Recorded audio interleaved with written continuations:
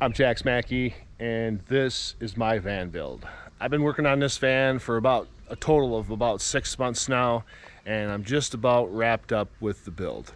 There's a few more things left to do, so things are going to slow down for the most part on the build side of stuff, but I'm still going to carry on with the videos, start doing some adventure stuff, taking this van out and testing it and putting it to its paces, if you will, until eventually I leave this place and do full-time van life for the foreseeable future.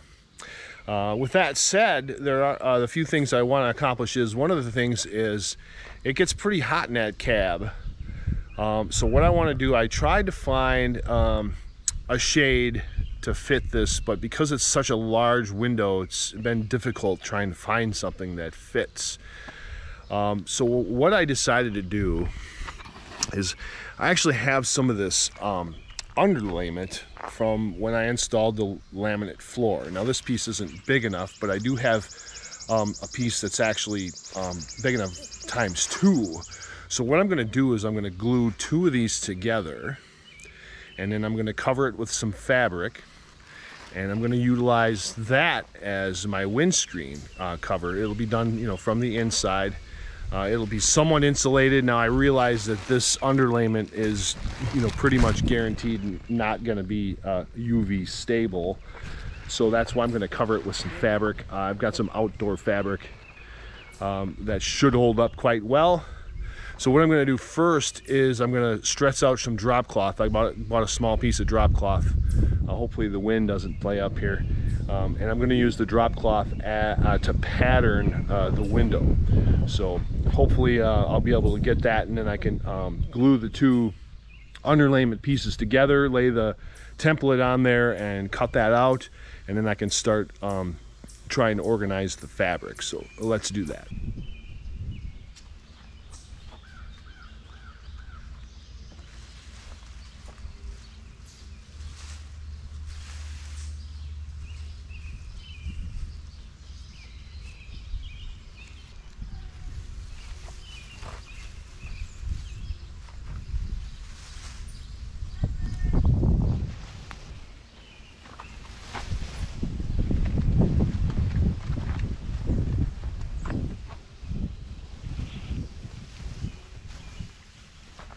It was dead calm just a minute ago.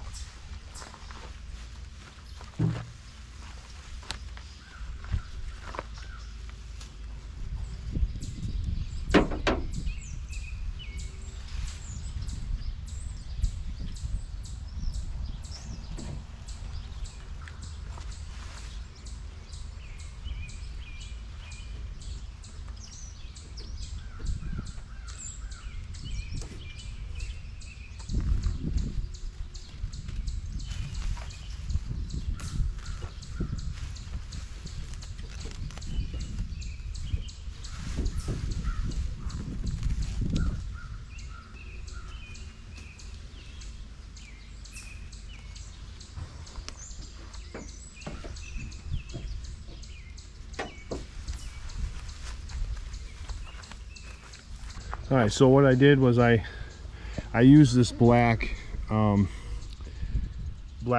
on the windshield as a guide, and I just dotted all the way around. Now on the inside, there is a little bit of a discrepancy.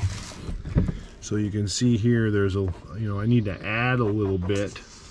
So what I'm going to do is when I trace this plastic out onto the underlayment, I'm going to give it a little bit, you know, a little bit, ½ inch, a little bit bigger.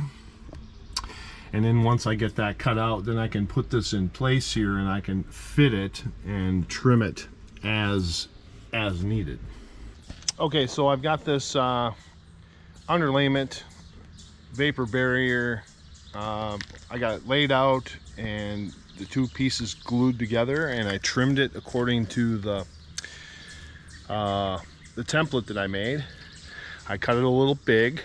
So now we're gonna dry fit it into the van and see how it fits.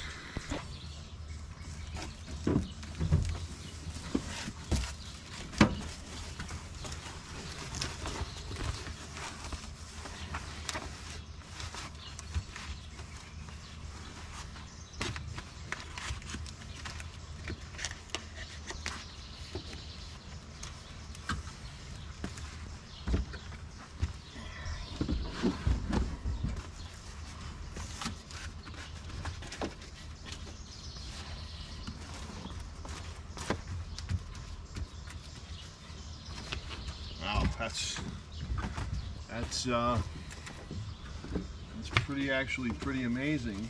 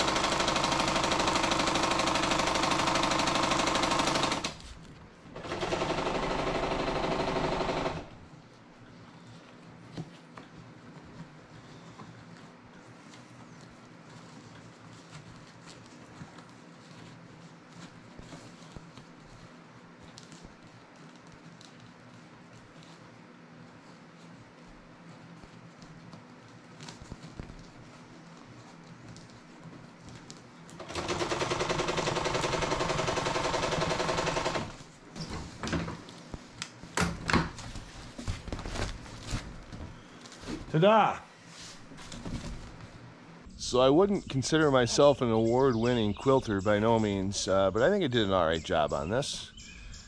So basically I took some underlayment from some flooring, just a little bit of foam, and then I added some canvas to the other side, and I stitched it every 6 inches to kind of keep it all together, and then I put a nice little edge on it, which, you know, when I say nice, it's you know, it's better than being a raw edge.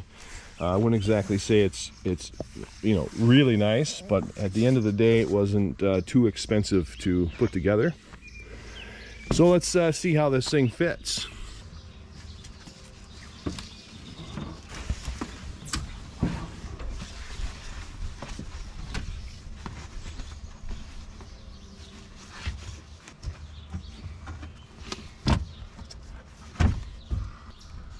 Now it's a bit saggy. But I think overall, I think it fits pretty well. I might have to add some vertical stiffeners. So when you live in the same place for 29 years, you're bound to collect some things over the time that you're here. Now, I talked about adding some stiffeners to the Sunshade, and lo and behold, I recall a spot in my garage where I had some blind slats laying around. Now these are actually the perfect size. I don't have to cut them or anything, and I have enough to facilitate what I want to accomplish. So just enough to keep this from, you know, falling over on itself, give it some rigidness. So I'm probably going to use some spray adhesive to see if that'll, you know, do it.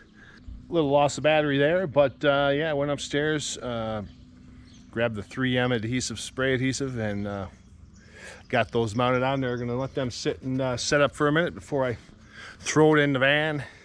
But that should do it. All right, let's see how this trips out.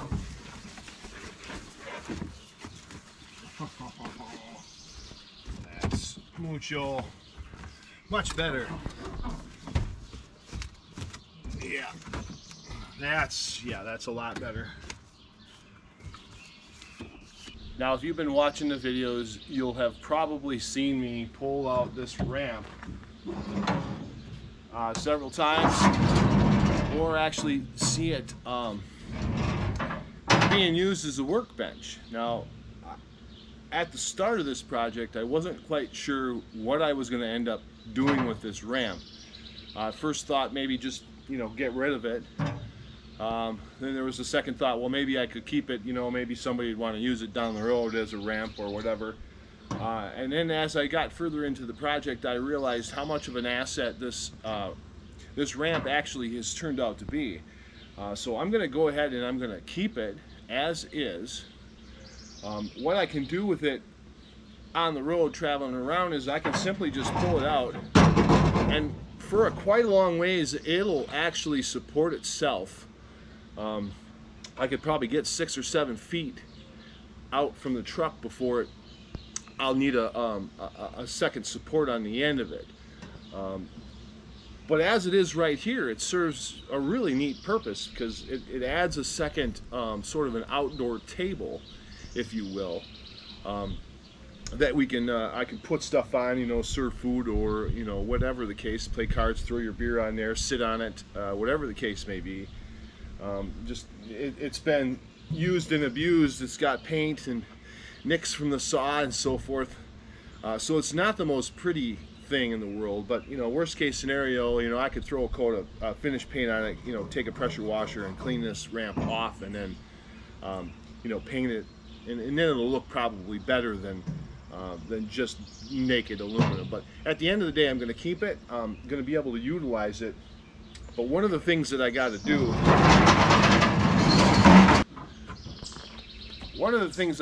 is I have to close this hole off.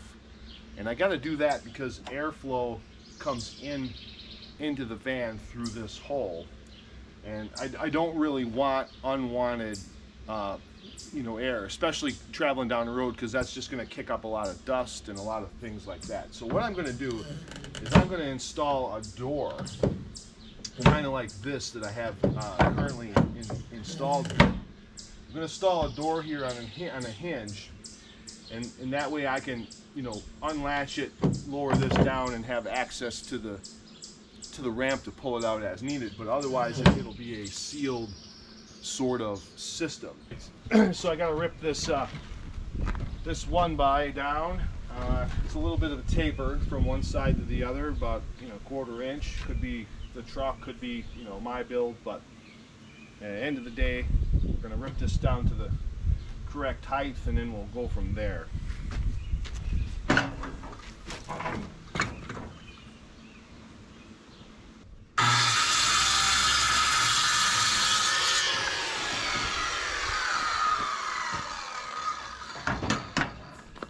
All right, so I got those 3 pieces cut, fit in there kind of how they want to be, and then we'll be able to clean these up, put a hinge on there, some latches, some paint, and we'll call her done. All right, now that I got some paint on these guys, I can get them installed.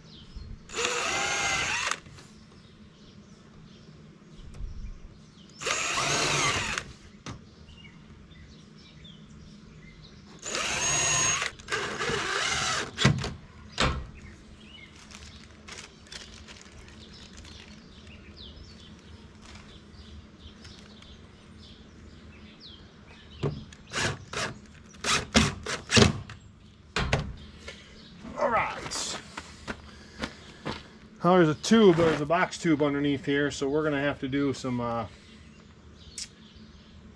self-drilling screws. So we'll see how that goes.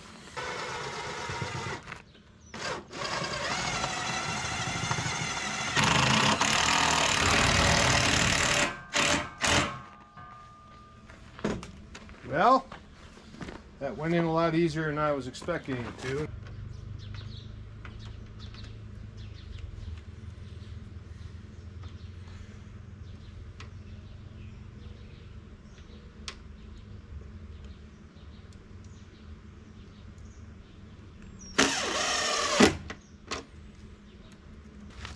Good enough though.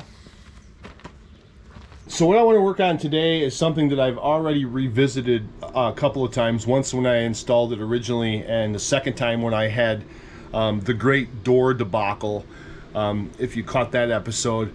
I'm actually still experiencing some issues with it rubbing and hitting when I open the door. Not so much now that things have warmed up, but when it cooled off towards the end of November last fall, the door really started to jam up. And you can kind of see right here that I've banged it up pretty well. So there's a problem with clearance. I need to actually make this, you know, either another bit of an angle, like a two-part angle, or set it back up in here. Either way, I gotta revisit this section, take it apart, and rebuild that part. The other problem that I have here, it's a combination of things, is one that this door actually has a bow, or when it's open has a sag, and that's causing a great gap right here. I'm not able to close that gap because of the fact that I have clearance problems here, and of course I can't really, and with the bow and everything. This gap here lets in light, lets in air, lets in mosquitoes, as you can see. Where'd he go? So I want to try to fix this and find a better solution to this problem. So that's what I'm going to work on today. Okay, so as you can see, it's quite ugly up here, and leaving this section, you know, unfinished isn't really an aesthetically sound option. So I definitely have to do something different. The other thing here is, you'll see there, I've got this, these aren't in here very well anyways. So this whole system is kind of, you know, dodgy in the beginning. I've had to modify this once already, so the frustration had set in, and I really didn't want to mess with it. So I ended up just covering it up and then attempting to forget it. But it is coming back to haunt me. So what I want to accomplish now is to try to fix this in a way that I don't have to tear it apart again. I need a little bit more clearance. I need to get the shiplap closer to the spring, at least here in the midpoint. So if we were able to, you know, make a different angle, or a double compound angle here, that would help out a lot. So I'm going to make some cardboard templates, and I'm going to try to sort how I can fix this so then it's a solid and a finished structural component, so that I don't have to mess with it anymore. So okay, cool. I've got the new blocks. I epoxied these two 3/4 inch pieces of plywood together, and I laid out and cut 4 of the blocks. Now, I am not a fan of this jigsaw. Now, it might be 100% operator error, but I've tried a bunch of different things, and no matter what happens, I always end up, it ends up walking, the blade walks all over the place. So I cut this one crooked. So I scabbed a piece on there, and then tomorrow I'll trim it with the skill saw and get it straightened up. But for the most part, these are going to go up. These are going to go up in there like that. Obviously the hole is for around the spring. Now I don't know, it should be big enough, but I don't know. What we're going to have to do though is we're going to have to split these into 2 pieces in order to get them installed. No way to get that in there in one piece. It's going to be a bugger if I ever have to replace the spring, but at the end of the day, it is what it is. Okay, so I've got my my blocking glued up into place. I was gonna epoxy set these, but unfortunately the epoxy was delayed shipment, so I canceled the order and I just went with a simple construction adhesive. Hopefully that construction adhesive will work. So this basically gives me a little bit more curve, so that the door doesn't pinch when it opens up. Okay, so I got this I got this trim piece in here dry fitted. Took a couple of goes. Took a couple of goes to get it to fit, but we got it up in here. I think what I'll do is I'll paint it quick before I fasten it in place, and then under here we can get a nice beaded clock. Now I rounded this edge off so that way I wouldn't bonk my head as I come in and out of here. But yeah, a nice beaded clock would be real nice along that edge. That'll seal that up really nice.